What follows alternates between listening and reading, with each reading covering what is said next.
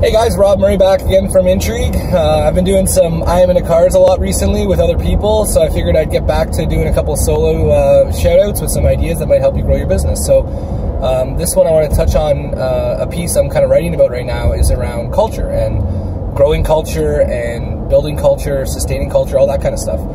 So the first step I wanted to kind of break into is around simplifying the whole perspective, because a lot of times I talk about culture or hear other people speaking about it, and it's often perceived as like an intangible, and sometimes people, it's kind of fluffy, and you know, you look at cultural values in a corporate environment, and sometimes they can be just, you know, writing on a wall, and it's just like a poster you see in a boardroom, but it really doesn't have any life to it. So I wanted to kind of give some perspective on how we can look at culture, and then how we can make it a tangible thing, because if you consider a culture, whether it's intentional or not, inside an organization, it's often something we can feel when we walk inside an organization or talk to somebody from an organization. Sometimes you can see it, you know, it can be vibrant, or it can be, you know, the opposite, and it can be really dreary. And sometimes we can hear it. Some indications that I've seen in the past around a strong culture is a lot of the people on a team talking about, you know, we all do this, versus they inside an organization, and you know, they being, you know, maybe management or the rest of an organization, and it's not really cohesive when people are talking about their organization. So that's just a couple of quick little examples, but I wanted to kind of break it down into a simplistic perspective and give you kind of a viewpoint that might allow you to, you know, look at culture a little bit differently, and maybe take some steps in growing it yourself. So the first thing that I always talk about is the Petri dish. And if you consider, you know, the grade 7 science experiments where people would, you know, grow plants, and they'd have a hypothesis around, you know, what's the best environment for a plant to grow, and some people use water, maybe juice, and maybe even cola. And we all know what the outcome is going to be before it happens. We know cola is not going to help plants grow, but it's a really cool micro analogy, I think, of what culture really is. And sometimes I think we overcomplicate things inside organizations, and if we just take a bit more of a simplistic look at things, it can be a lot easier to manage. So job as leadership or owner inside an organization is to build the Petri dish to create a culture that can grow and thrive, or if it's not necessarily intentional, it could potentially lead to a culture that dies. And our job really is to build the environment for the culture that we want to live and thrive, and make it possible for everybody to kind of do their own thing and have a great time while they do it. And so that this idea of a Petri dish is just really, if you consider, you know, we're all, as people, we're all bacterial organisms, you know, we're all alive. And if you really look at it at a simplistic perspective, there's some essentials we need to live, and then there's some other things that we need to really thrive and be successful and enjoy at what we do. So, you know, basically, in order to live, you know, we need some simple things: oxygen, water, food, shelter. It doesn't really get much more than that. If we have those 4 things, we're living.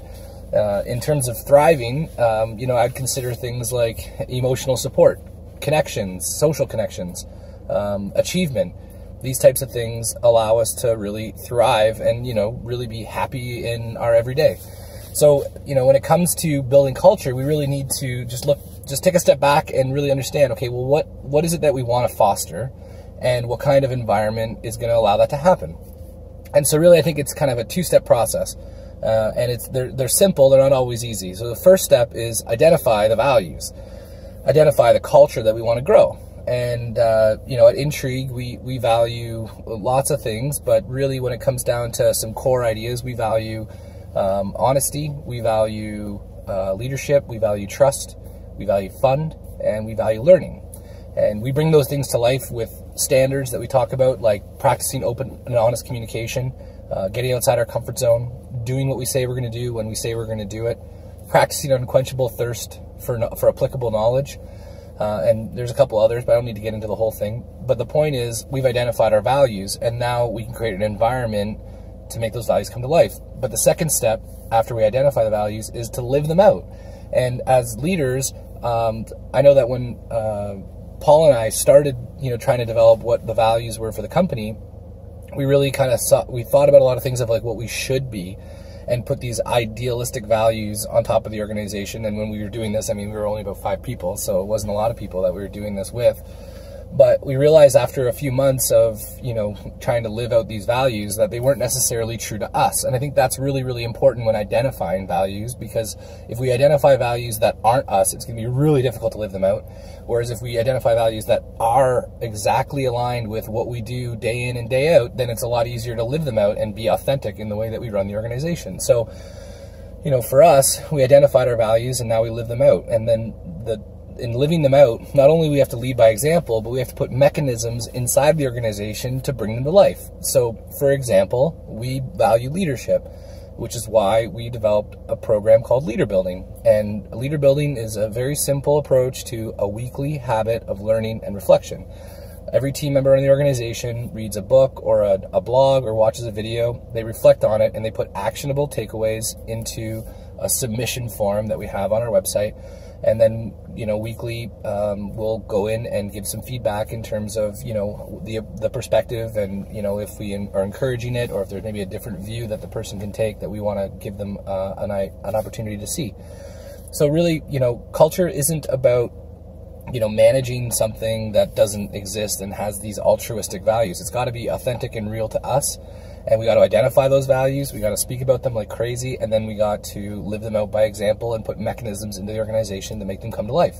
So this is something that's like near and dear to my heart, and I think it's a ton of fun. We're really lucky at Intrigue because we have a great culture, and the team inside our 4 walls is, second to none, and I couldn't be happier to go to work every day.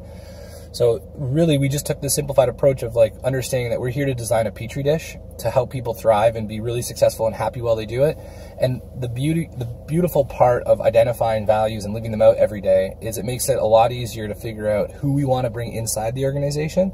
Because if they don't necessarily live out the values that we have every day, it's going to be difficult for them to come in and thrive inside the organization. So that becomes a huge part of recruitment process, and really externally communicating to people that are considering being a part of the team that these are the values we live by, and if they sound like they're exactly like you, then you want to be here. And if there's a part of them that sound like they don't want to be, you don't want to be like that, then don't come into the organization.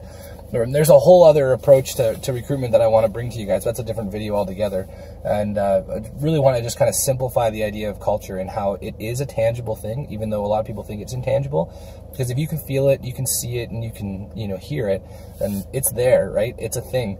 And we really got to make it so that it's something that's positive inside our organization, because culture can have a huge spectrum, all the way from toxic to, energized.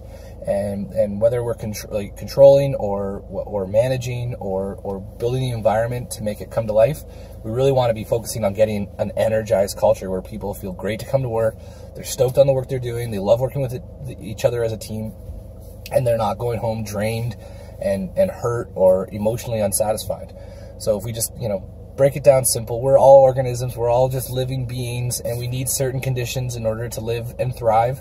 And once we identify those values and live them out every day, and then build mechanisms to make them come alive inside the organization, then the culture starts to grow. And I mean, it might seem oversimplified from that approach, but that's the idea. Usually the best ideas are simple, and hopefully this perspective gives you a little bit of a lens to help you build your own culture. So if you have any comments or questions, leave them below, and I'll be happy to make a video or even just answer them directly. So thanks a lot, guys. See ya. Bye.